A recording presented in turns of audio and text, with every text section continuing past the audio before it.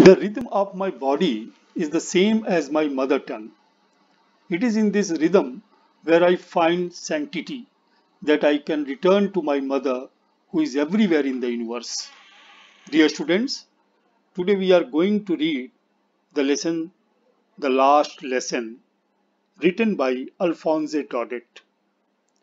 Alphonse Daudet's The Last Lesson is set in Alsace, a territory that was disputed between France and Germany, then part of Prussia. France had been defeated by Prussia in the Franco-Prussian War, and Alsace and Lorraine had been handed over to Prussia. This is an account of the students who were then forced to study German.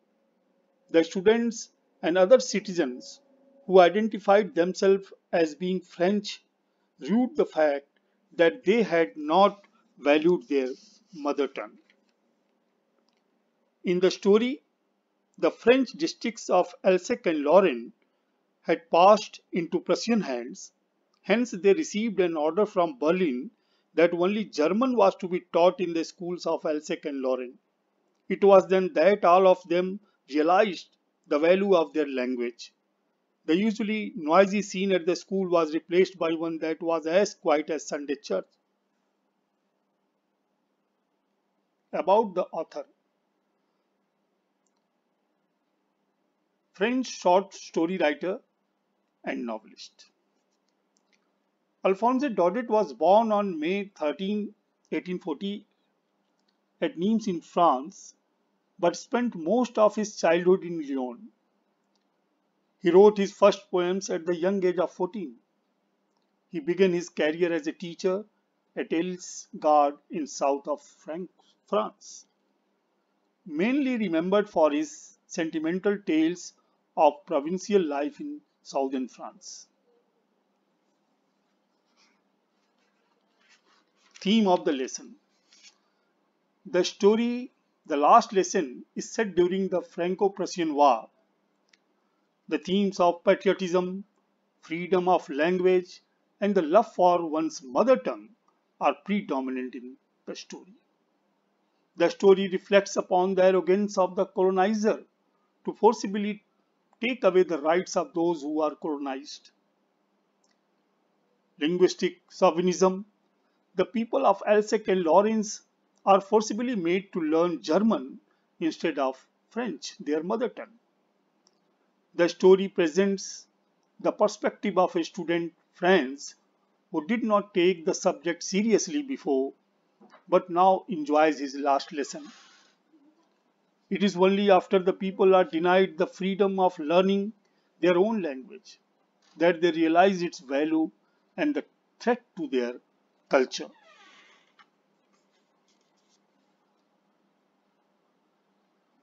Introduction to the characters. There are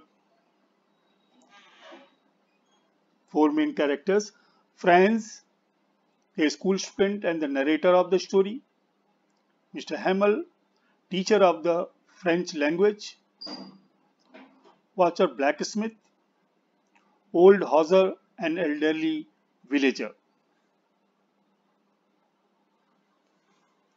Now we will understand the story.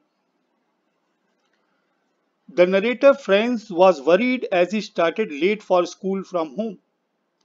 He was also very anxious about facing his teacher, Mr. Hamel, who was to question the class about participles, a topic Franz did not know anything about.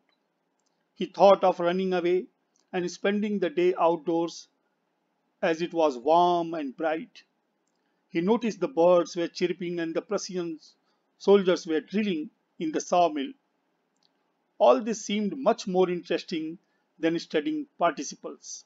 However, he refused to give in to temptation and hastened off to school. Franz noticed a crowd at the bulletin board near the town hall, and he wondered what news had been posted there, but he kept walking. Watcher, the town blacksmith, assured him that he would reach the school in time and he need not walk so fast. On his way to school, he crossed the town hall and where there was a crowd in front of the bulletin board.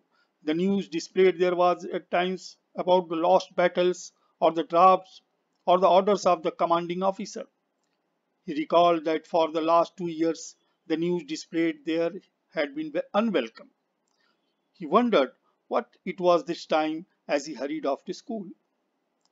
As a rule, when school began, there was a great commotion, which could be heard even in the street. It was the characteristic noise of opening and closing of desks, lesson repeated in chorus, or the teacher's ruler rapping on the table.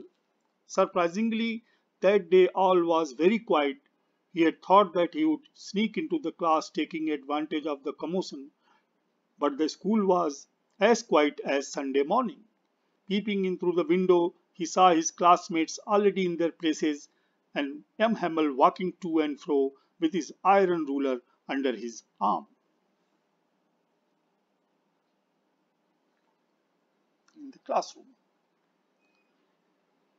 he had no option but to open the door and go in with all eyes staring at him, so he felt both embarrassed and frightened. Much to his amazement, young Hamel saw him and very kindly told him to take his place. When he sat down at his desk, he noticed that the teacher was formally dressed in his green coat, frilled shirt, and the little black silk cap. His attire was embroidered. He never wore this dress except on formal occasions such as inspection or prize days. He also noticed that the whole school seemed strange and serious. Moreover, on the back benches that were always empty, the villagers were sitting quietly, like the students. He noticed old Hauser, the former mayor, the former postmaster, and several others. All looked sad, and Hauser had brought an old primer that he had opened on his knees with his spectacle lying across the pages.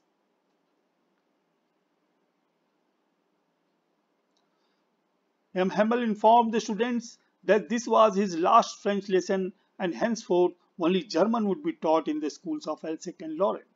Upon hearing this, Franz felt sorry for not working hard on his French lessons.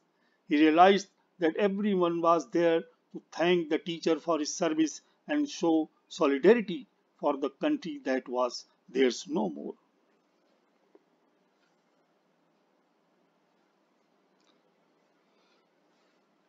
He sat wondering till he heard M. Hamel announcing in a gentle tone that it was the last French lesson.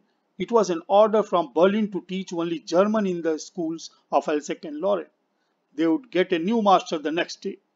Since this was their last French lesson, he wanted all of them to be very attentive. This was a shocking piece of news, and Franz at once gathered that this was the news that was displayed on the bulletin board. Franz barely knew any French, and now he would not have to learn it anymore. But somehow he was sorry for not learning his lessons. His books, that had seemed such a bother till a while back, were now precious, and he felt he could not give them up. He even felt sad at the thought of M. Hamel going away. Surprising, since he was a person who Franz had never liked. Since this was his last lesson, Mr. Hamel had put on his fine clothes, and the old men of the village were sitting there in the back of the room because they were sorry that they had not gone to school for longer. They were there as they wanted to thank Mr. Hamel for his 40 years of faithful service and to show their respect for the country that was now not theirs.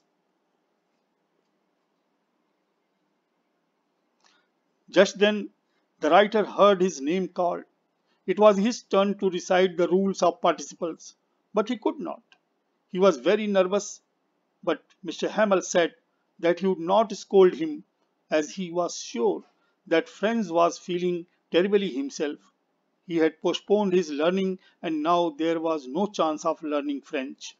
Now he would be questioned on his identity of being a Frenchman as someone who could neither speak nor write his own language. But M. Hamel blamed everyone for the situation. He felt that Fran's parents were not keen that he study. On the contrary, they preferred that he work to earn a little more money. He blamed himself for sending Franz often to water his flowers instead of having him learn his lessons. He was sorry for giving them a day off when he wanted to go fishing.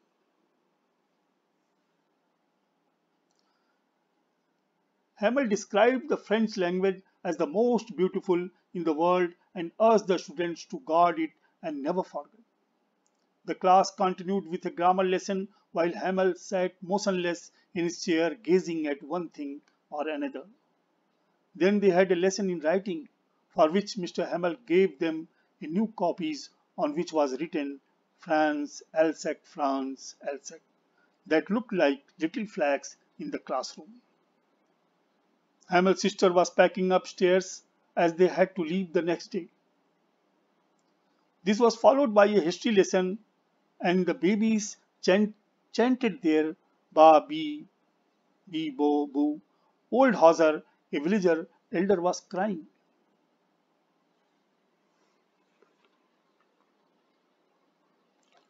Mr. Hamel added that the French language was the most beautiful language in the world. It was the clearest and the most logical. Thus, it had to be guarded. When people are enslaved, their language is like the key to their prison. Then he opened a grammar book and read a lesson to the class.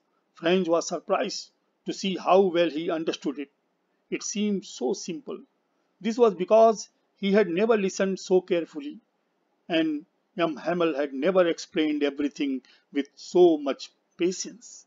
It appeared that the teacher wanted to share all his knowledge before going away. After the grammar, they had a lesson in writing. Mr. Hamel gave them new copies on which was written in beautiful handwriting France, Alsac, France, Alsac. The copies looked like little flags in the schoolrooms. Everyone started working very quietly with rapt attention. Franz wondered whether the pigeons on the roof would be made to sing in German. Franz looked up and saw Mr. Hamel sitting motionless in his chair. It seemed as if he wanted to fix in his mind on everything in that little schoolroom. He had been there for 40 years, and now it must break his heart to leave it all and the country the next day. But he had decided to teach to the very last moment. After the writing, they had a lesson in history.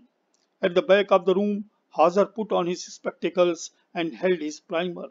He tried to spell the letters with them. He was crying, and his voice trembled with emotion. All of them felt equally emotional. Franz never forgot that last lesson. The church clock struck 12 and the midday prayers began. At the same moment came the sound of trumpets of the Prussians returning from drill. Mr. Hamel stood up but found himself unable to speak. He took a piece of chalk and wrote on the blackboard, Vive la France. Then, without speaking, he made a gesture to indicate to the students that school was dismissed and they may leave. The bell announced the time for prayer. They heard the trumpets of the Prussian returning from drill. Hamel stood up, but he could not talk as emotions choked him. All he could do was to write Vive la France on the blackboard. Then he took support of the wall and without a word he signaled to all of them to go. Expressions used in the lesson. Understand the underlined words. What a thunderclap these words were to me. Here, thunderclap means startling and unexpected. When a people are enslaved, as long as they hold fast to their language, it is as if they have the key to their prison. The underlined word hold fast to means do not lose their language. Next, don't go so fast. You will get to your school in plenty of time. Here the underlined word plenty of time means early enough. Next, I never saw him look so tall. Here the underlined word look so tall means seemed very confident. Here the main character, Mr. Hamel, a sincere French teacher, knew his subject well. He is passionate about the French language. He is proud of being French. He was upset and distressed by the occupation of Alsace by the Germans. He was attached to his town, school, and the people. He is a hard taskmaster. Mr. Hamel was very particular about discipline. He emphasizes proper learning of the subjects, and other students are scared of him. Mr. Hamel was an honest and sensitive man. He blames himself for being selfish at times. The main character's features: Mr. Hamel was emotional, very hardworking, patriotic, loyal, honest, and sensitive. Character of Franz. Franz was very sensitive and innocent. He blames himself for ignoring his lessons. He worries about the German takeover. Loves nature. Franz loves nature very much. He enjoys the sunshine, bird watching, chasing butterflies, enjoying. He is conscious of his student duties. Franz wishes that he had prepared for the class. He doesn't like being scolded in the class. He was very sensitive. Observant, great observant. Franz notices every little detail on his way to school. Quick to observe the changes in his surroundings. He observes M. Hamel's efforts to control his emotions. Main character features: he was very observant, sensitive, nature lover, sincere, and empathetic. Thank you for watching the video.